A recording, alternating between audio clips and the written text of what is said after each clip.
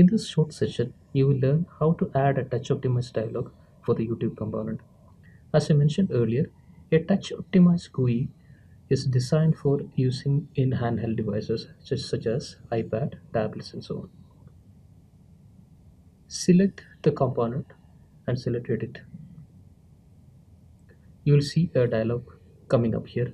This dialog is called Classic Dialog.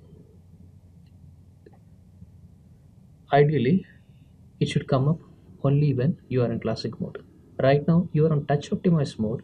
The classic dialog comes up here because we have not created a touch optimized dialog.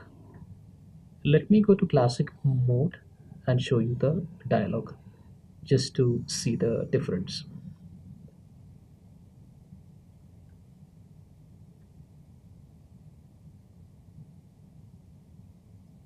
This is a classic GUI.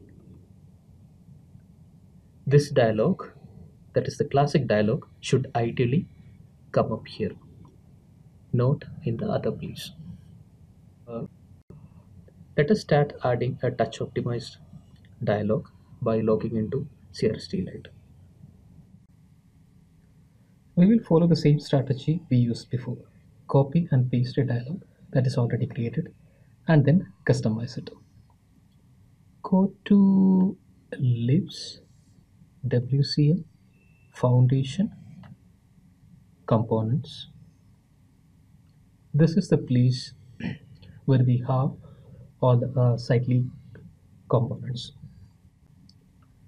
Select the title component, copy CQ colon dialog node. Paste the node under YouTube. Save it. Expand the node.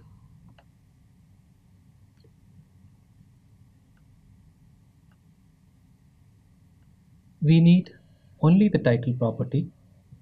We want users to enter only one property, that is a URL. Title node is enough for it, so delete the type node. Save again.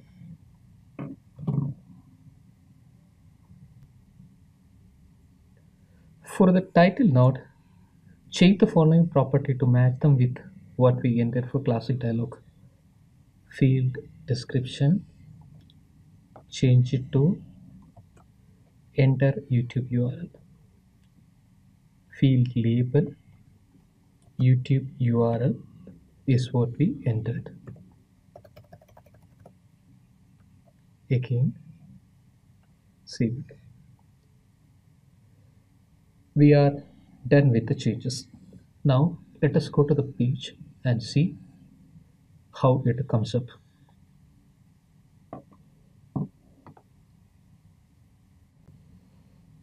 This is our web page that we are updating, where we are having the component, YouTube component. Refresh the page, select the component and select edit. You could see that the look and feel of the dialog is totally changed. This is a touch optimized dialog which will work pretty well if you are accessing the page using a handheld device. We'll just go to classic UI and see whether the classic dialog is coming up properly. I'm selecting the component, editing. You could see that this is a different dialog that you have seen before.